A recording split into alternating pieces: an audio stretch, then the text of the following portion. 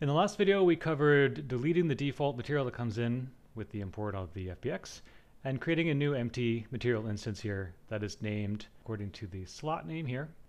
So I'm going to go ahead and create a new variable here. So now we can refer to this object. We'll take a look at the documentation.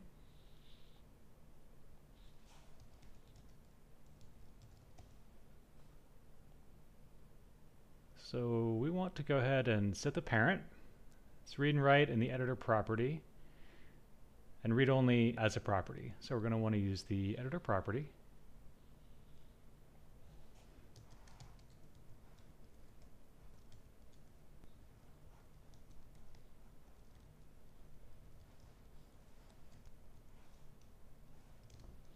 And then over here we have our material parent, which is going to be this. We're loading in the asset at this path.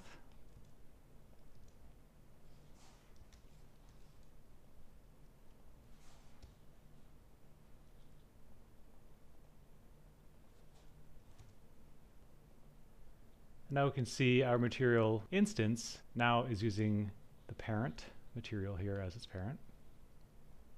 So now we want to come over and assign the material instance to this slot on the static mesh.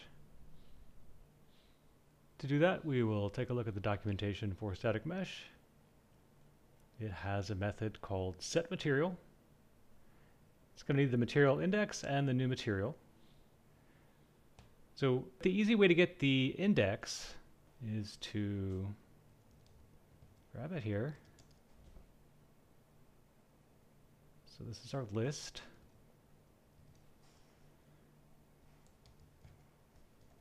You get the index of the static material that we are iterating over. Here's our static mesh dot set material. So now we have our index. So that just means what slot. In this case there's only one, but that could be a lot. And then the material, which will be our new material instance.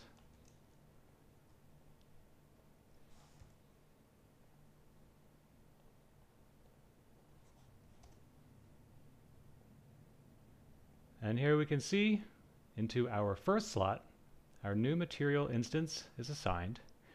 And now we take a look at adding the textures as parameters to this material instance. So this part of the process has some minor technical complexity. Normally with the material instance, we'd be able to access the texture parameter values and then easily set the textures using the parameter value property here. But in the case of a newly created material instance, the texture parameter values are going to be disabled. So essentially, if these things are not checked, we don't have a texture parameter value for this texture. So we need another method to access this information here. There is a class called the Material Editing Library, and on that class there is a method called setMaterialInstanceTextureParameterValue. It takes three arguments: the material instance, the parameter name, and the value, which in this case is going to be the texture. So getting the instance is going to be pretty easy, and getting the texture is going to be pretty easy, but the parameter name is going to be the part that we need to think about. So when I set up this material parent, I created these texture inputs, these texture parameters here, and I gave them specific names. So there's BC for base color, N for normal map, and then ORM for occlusion, roughness, and metalness. The textures all have those same names: BC underscore N and underscore ORM.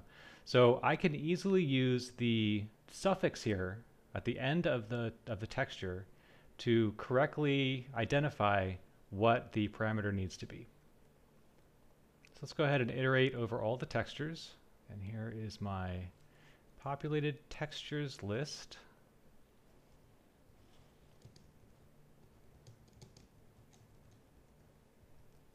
First thing I need to do is get the suffix. You could also call it parameter name. That might be better.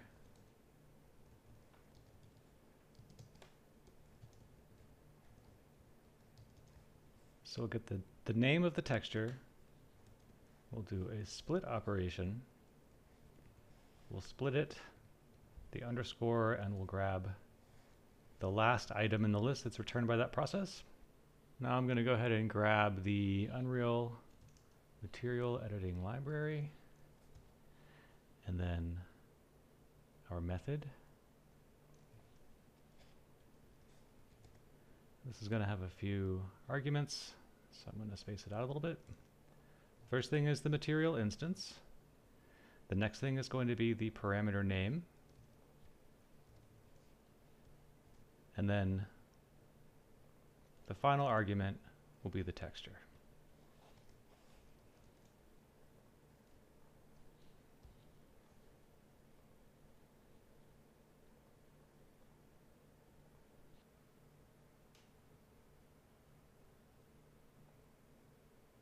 All right, so as we can see, all of the textures are assigned to the appropriate slot on this material instance.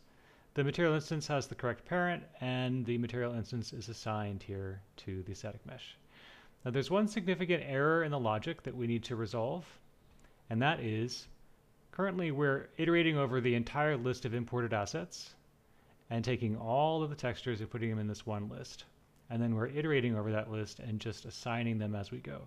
So if we have more than one asset with more than one set of textures, we're just going to end up with whatever the last 3 textures were in that list. So we need to just do a quick check here and look for the asset name, which in this case is going to be air conditioning. And then if the texture also has air conditioning in it, then we'll go ahead and assign it. But otherwise, we'll skip it. First thing we need to do is get the asset name.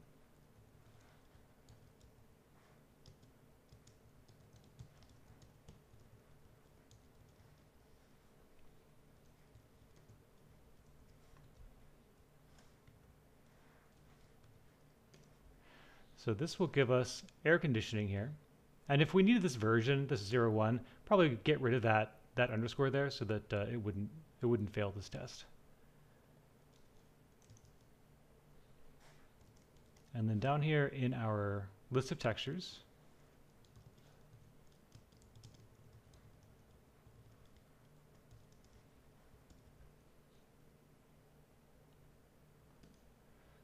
so this would save us. If we had a lot of textures, we would make sure that we're only assigning the appropriate texture based on the naming convention. The other thing that would be cool is if we could save these assets. We'll use editor asset library, it has a method on it called save assets, but I need to create another list up here. Because again, we don't know how many material instances we're going to be making.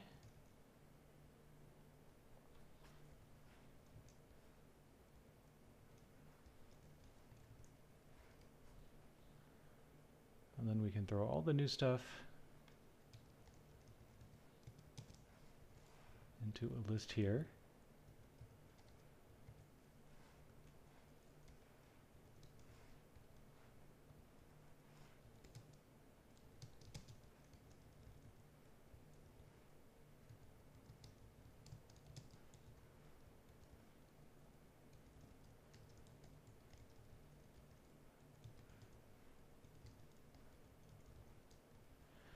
And this will be looking for a path.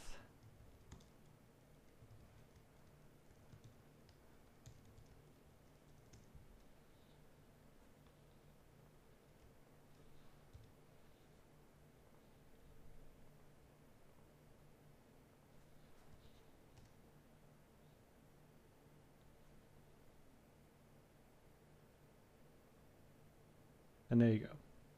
There are probably a lot more things we could do with this in terms of features and bulletproofing, but this covers most of the moving parts. These kinds of quality of life tools can make a big difference in your project, and I highly recommend looking for opportunities to automate processes that are repetitive or tedious or prone to human error. I hope you've enjoyed these videos and appreciate you taking time to watch them. I'll be posting the commented code on my Unreal Developer Network page. Please feel free to post questions there or in the comment section below. Thanks.